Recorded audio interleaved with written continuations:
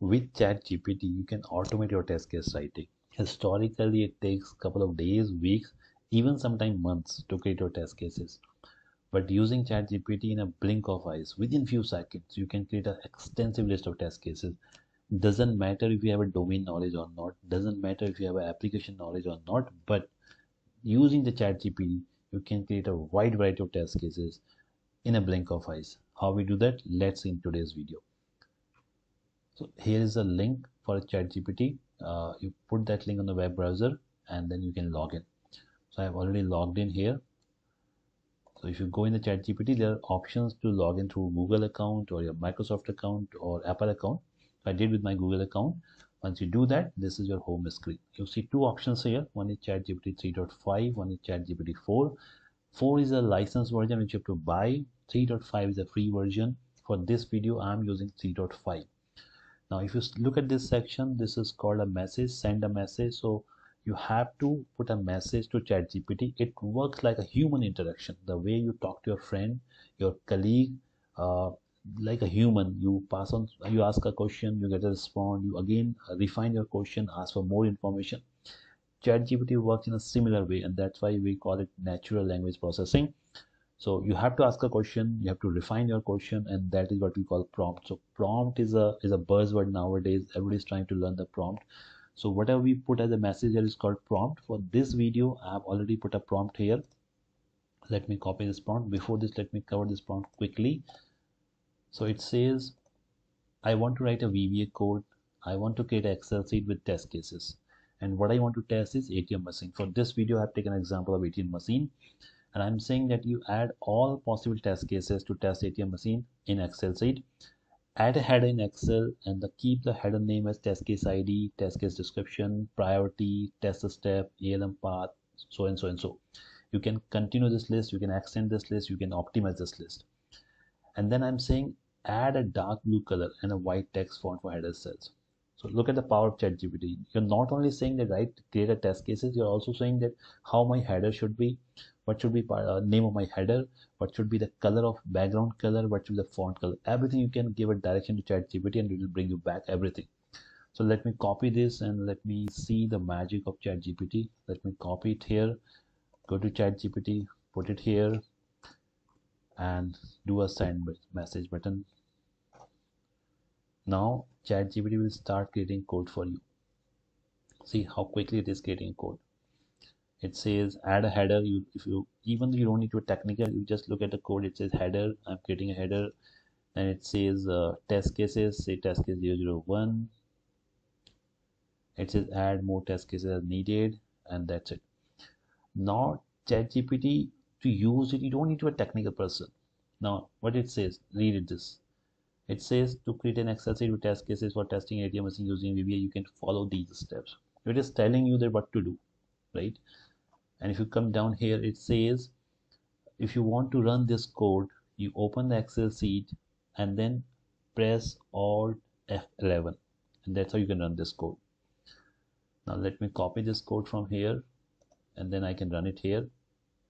But before I run it, if you see here, it has added only one test cases, right? But that's not going to help you. What I need is more test cases, extensive list of test cases. And that's how the ChatGPT, you look at the beauty of ChatGPT. It gives you something, now you can refine that.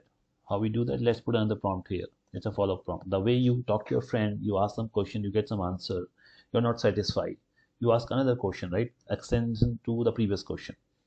So let me just copy it here. So I'm saying need extensive list of test cases. Please extend the test case list further and regenerate the VBA code. Let me go here and put this message again and let's see what it brings back to us. It says creating extensive list of test cases can be quite extensive, so it's an extensive list of test cases along with updated VBA code.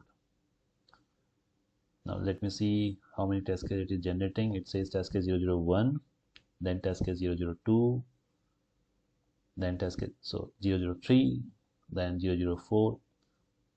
Okay, so it created only 3 test cases. It says add more test cases as needed, right? Let me say one more time. Above test case list is not covering maximum test cases. Please extend the test case list further and regenerate VBA code. So that's how you work with ChatGPT. You ask something, it gives you some output, you validate that output. If it works for you, that's okay. If it doesn't work for you, then further refine your prompt. Let's see.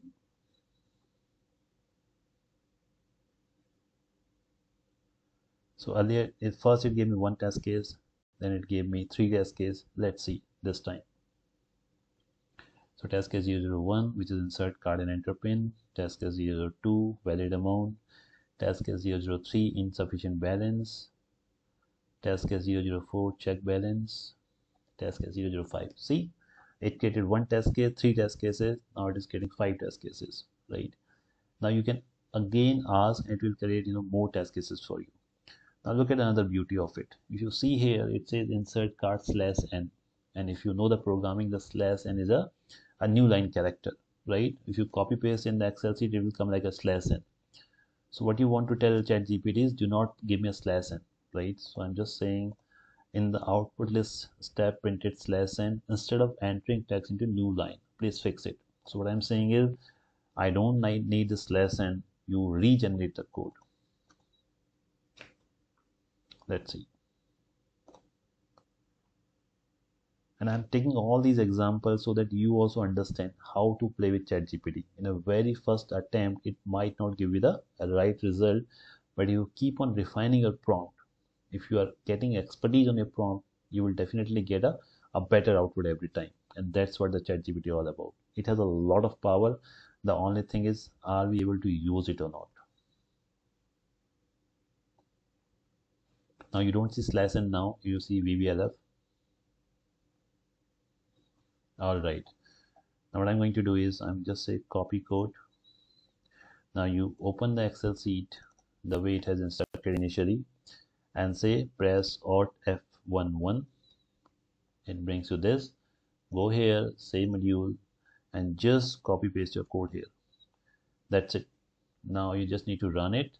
Click over here, run it, and you see the test cases. Let me do a wrap text here.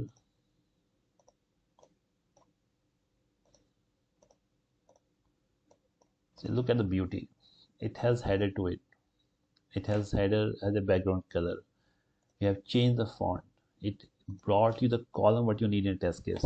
Even if you don't know how to write test cases, right? You don't know what are the possible columns there could be. You can ask ChatGPT, it will give you. So it tells me the test case ID, a description, the steps, expected result. Actual result you have to put it when you actually executing the test cases, created by, created on. Similarly, you can add more field also. Now imagine that you are working on an organization and you are feeding the contextual information to ChatGPT, and then you want to write a test scenario. You want to write a test cases. You want to write the application code. How much efficiency ChatGPT can bring you back to you? That's a part of ChatGPT which we have not explored yet. It works on the data. You keep on feeding the data, and it gives you a desired output. The only thing you need to learn is what to put as the right prompt, and does it has enough information to it to give you or not. This is just one use case. Similarly, there's a wide variety of use cases which you can work with ChatGPT. I'm sure today's video has given you a different dimension, altogether different perspective at how you use the ChatGPT. Coming days, I'm going to put more videos on ChatGPT.